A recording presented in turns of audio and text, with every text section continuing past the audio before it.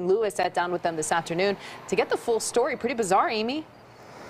Yeah, talk about a Goldilocks moment, but there was really nothing cute about it. It was a horrifying moment finding out that a stranger made themselves right at home in their living room while they unknowingly slept in their beds.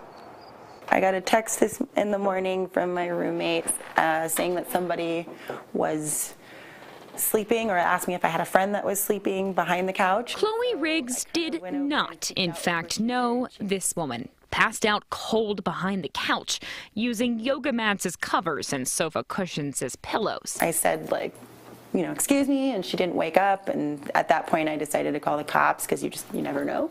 Police woke the sleeping stranger who had no idea where she was and how she got there. This isn't my first encounter with Denver homeless, but it is my first encounter with somebody getting into my actual house. Riggs couldn't believe what just happened, realizing a roommate accidentally left a back door unlocked, letting the stranger in easy, and alone in their home for several hours. At one point, I think it was around 5 in the morning, our bathroom's here and my bedroom is here, and she opened my bedroom door, said sorry, and then went into the bathroom. I thought maybe it was a roommate or something like that, and proceeded to pee in our bathtub. Then she found her way to the kitchen, eating their food, even topped off several drinks before tucking herself in. Grabbed herself several drinks, a cider, LaCroix, some lemonade.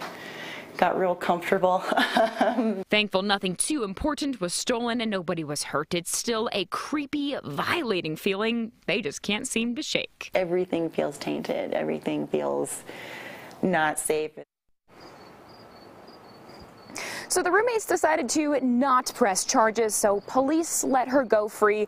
They see this as a learning lesson, and they'll certainly never leave their door unlocked ever again. Live in Platt Park, Amy Lewis, Fox 31. Yeah, lesson learned, 1,000%.